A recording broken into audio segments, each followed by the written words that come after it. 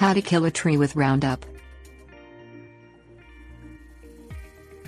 Roundup, or glyphosate, is a herbicide used by a wide range of consumers and professionals alike.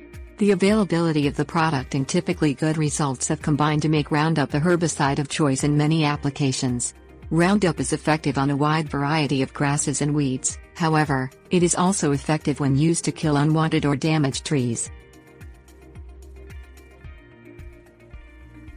Things you'll need: Roundup, applicator spray tank, measuring cup, water, axe, drill, knife. Determine the tree to be killed using Roundup. Carefully consider whether or not to eradicate the tree, including the final removal of the tree and other considerations such as increased light, etc.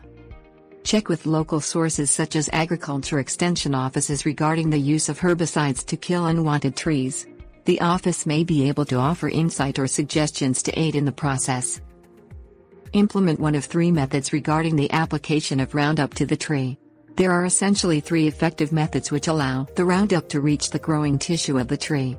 This is necessary for the herbicide to spread throughout the trunk and kill the tree. These methods include cutting a wedge into the trunk using an axe, drilling holes in the trunk and removing a section of bark from the tree trunk. Using a measuring cup, follow the manufacturer's directions for properly mixing a high concentration of the herbicide which will be sufficient to kill the tree. Empty the herbicide into a spray tank and add the recommended amount of water to the tank following the manufacturer's directions. Use an axe to form several wedge-shaped cuts in the trunk of the tree. The wedges should be at a downward angle. The purpose is to allow the Roundup to be poured and held in the wedge so it may be absorbed by the tissue of the tree. The drill method involves several holes of at least 3/4 diameter drilled around the trunk at an angle. The final method requires a 1-foot wide section of the bark to be removed. In all of these methods, apply the Roundup to fill the wedges or holes, or completely saturate the exposed trunk. Tips: Warnings. Repeat the application of Roundup to the chosen method to ensure a sufficient amount of herbicide is introduced into the tree. Use caution when handling any herbicide.